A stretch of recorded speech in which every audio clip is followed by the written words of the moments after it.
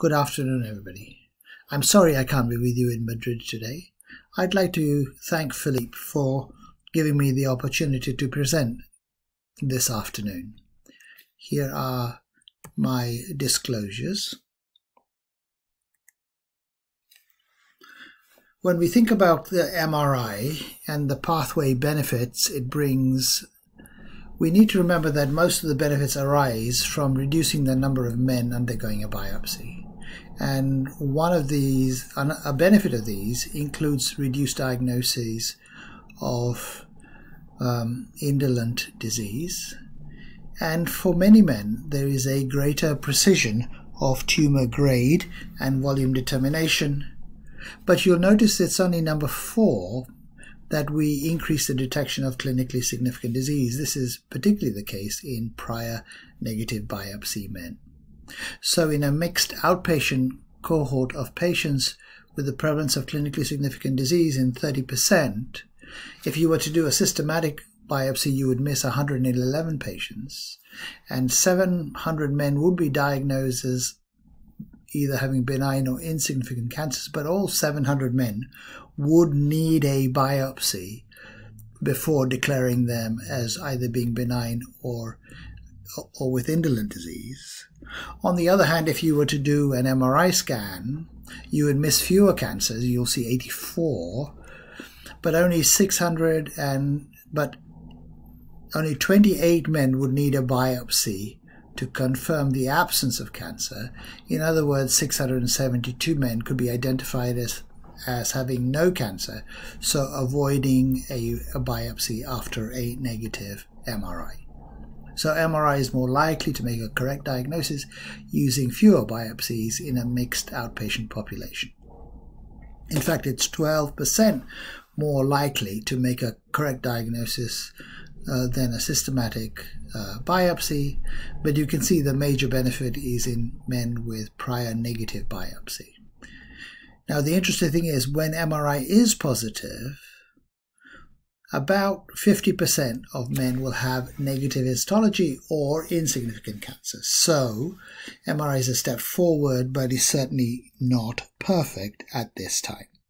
There's a number of things that we need to think about when considering how to use MRI as a biomarker to deliver the benefits of prostate cancer diagnosis.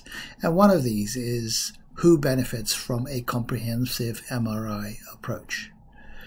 Well, it's not entirely clear from the MRI literature. There have been restricted inclusion criteria in most studies to men with intermediate or high risks, and generally excludes very low risk and very low risk, but also very high risk patients.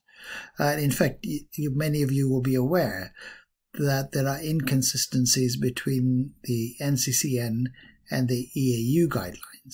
So the question that's now being raised is, if you're not going to do a biopsy, should you also avoid an MRI?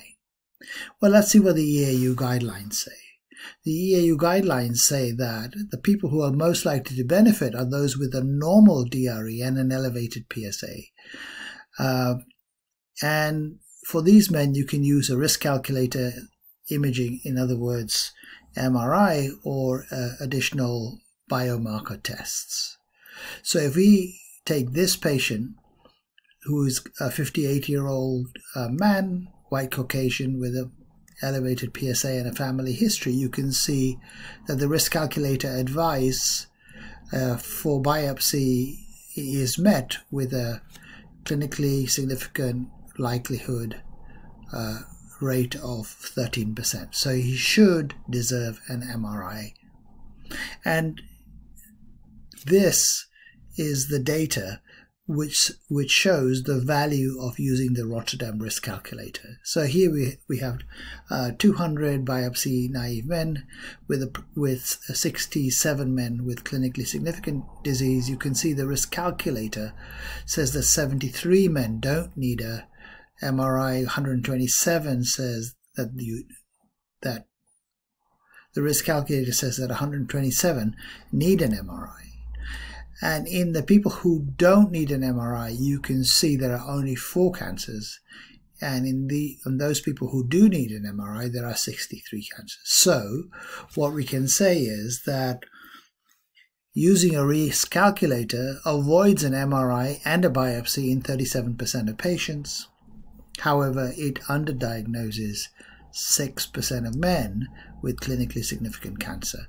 And of course, 6% is just above the background risk of prostate cancer in these group of men. So this man certainly deserves a MRI. Now here is the MRI in this patient. You can see that the DRE was false positive because it was abnormal on the right side. In fact, the abnormality here is on the left.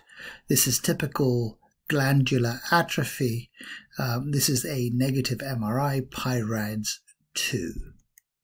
So if we were to biopsy this man, there is about an 8% chance that he would have clinically significant disease, but to detect these 8 men, every man in this group would have to be biopsied. In other words, to diagnose one man with clinically significant disease after a negative MRI, 12 to 13 men will need a biopsy and of course be exposed to the side effects of the biopsy procedure. On the other hand, these people would be missed if you didn't do a biopsy, and within the people that would be missed would be 3 men with a Gleason grade 3 or higher. So to minimize delays for diagnosis for these men, we should have a safety net of monitoring according to local needs and priorities. So if you look at the EAU guidelines, what do they say? Well, the EAU guidelines say that if an MRI is negative, i.e. PIRADS 2 or less, and clinical suspicion is low, omit a biopsy. If an MRI is negative and the suspicion is high, then perform a systematic biopsy. But what is low and what is high in a negative MRI situation? Well, if we look at the PSA density, you can see in this meta-analysis that if your PSA density is less than 0.2, you have less than 10% chance of clinically significant disease. So we could use a PSA density threshold of 0.2 in MRI negative cases. What about, so in fact in this particular patient you can see that we did perform a multiparametric MRI. He was found not to be at high enough risk, and in fact he avoided a biopsy and went on to a safety net regime. So what about PIRADS 3 cases? We know that PIRADS 3 cases occurs in about 15 to 16% of all MRI scans, and the data shows that the prevalence of clinically significant disease is about 18%. What do we do about indeterminate cases? Well, we can certainly do expert peer review, MDT discussions, but we can also begin to use biomarkers to identify higher risk cases needing a biopsy. And again, we can use PSA density. On this occasion, you can see the PSA density threshold is lower. It's 0.1. So anybody less than 0.1 will have a low risk of clinically significant disease despite having a PIRADS 3 case. And of course, PSA density also scales with the likelihood of clinically significant disease in positive cases also. So you can see increasing yields of clinically significant disease with PSA density, but everybody needs a biopsy with a positive MRI regardless. So, should we modify MRI positive and negative scans using volume normalized PSA? The answer is probably yes. So, for example, if you would only biopsy positive men, PIRADS 3 to 5, you can see that you would miss about 6% of clinically significant cancers. If you increase the threshold to 4 and 5, then you would miss more clinically significant cancers, more than 10%. So this would be unacceptable. If we did this method, which is this man and all of these men, then again you can see how we can reduce the number of men where we miss cancer quite substantially, 5%, but we can see the number of biopsies avoided can be up to about 40%, so 38% here and 38% there. So what are the trade-offs between a targeted biopsy versus a systematic biopsy in men with a positive MRI? Well, if we were to do both systematic and targeted biopsies, the yield on average would be 44 men. So these 44 men would be diagnosed with clinically significant cancers, ISUP2 or above.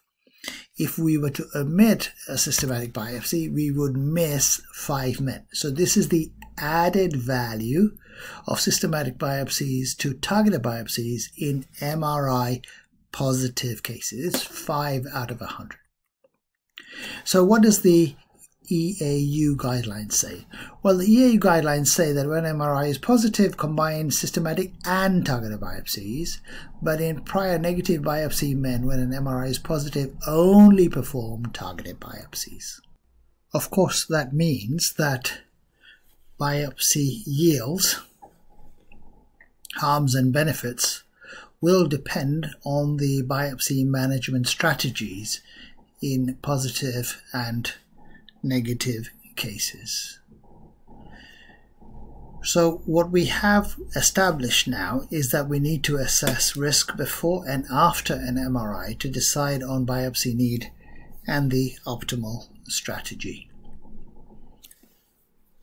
And one way of visualizing this is to risk assess a patient into low, intermediate and high, and then to have low, intermediate, high and very high risk using MRI, and then develop a matrix on whether to biopsy or not to biopsy, depending on the combination of risk and, of course, on MRI findings. In fact, this has been done by Boson recently, where they biopsied men with negative MRI scans and then with higher PSA densities and all positive men. And what they noticed, the total number of biopsies avoided increased when they adopted this new strategy. There were less clinically insignificant cancers detected, but there were the same rates of missed clinically significant cancers. You can see this figure of 5, 6, 7% is fairly consistent across multiple studies. The real question is, if you apply this modified strategy, are the cancers that you miss within this 7% different to those if you only had a PIRADS 3 to 5? So this is an important question that's not yet been addressed. So let's put it all together. This study recently evaluated the 4K score, MRI, the risk calculator, and PSA density, and established thresholds of the number of cancers that would be missed according to different thresholds. You can see this is a DCA analysis, and the Rotterdam risk calculator in this particular case is poorly calibrated. But let's see what they were able to achieve. What they showed in this DCA analysis was that strategy 1 and strategy 2 were the best strategies, having the highest net benefit. So what is strategy 1? Strategy 1 is a 4K score first with no biopsy and no MRI for low K scores, and no biopsy for an intermediate 4K score if the MRI subsequently was negative. And this, you can see, would cost $1,000 per man in a group of men. Whereas biopsy strategy 3 was an MRI first with a biopsy for all positive findings and for negative MRI if PSA density was just 0.1 or above. So not the strategy that we were suggesting, but a different strategy. And you can see this helps lower the cost by about a half when you compare to a 4K score. And of course the cheapest strategy is this strategy, doing a Rotterdam risk calculator first with no biopsy and no MRI if the risks are low, and only doing a biopsy for positive MRI findings, ignoring of course PSA density. And you can see that the cost was $300, but the number of clinically insignificant, the number of cancers that were missed, increased to 12% compared to 2 to 3% in strategy 1 and in strategy 3. So we're really honing in now on personalizing diagnosis using imaging biomarkers. When we talk about personalization, we're talking about pre-risk stratification, low, intermediate, and high risk, deciding whether a patient needs or does not need an MRI, what the MRI findings are, and then a recommendation based on MRI findings and risk stratification, and taking the clinical priorities into account, deciding on what is the optimal strategy of the combination of targeted biopsies and systematic biopsies. So here are my final concluding comments. We do need to use clinical biomarkers and risk calculators for patient selection and biopsy decision-making before and after an MRI. We need to tailor biopsy strategies according to clinical priorities and use MRI findings as a roadmap to target lesions.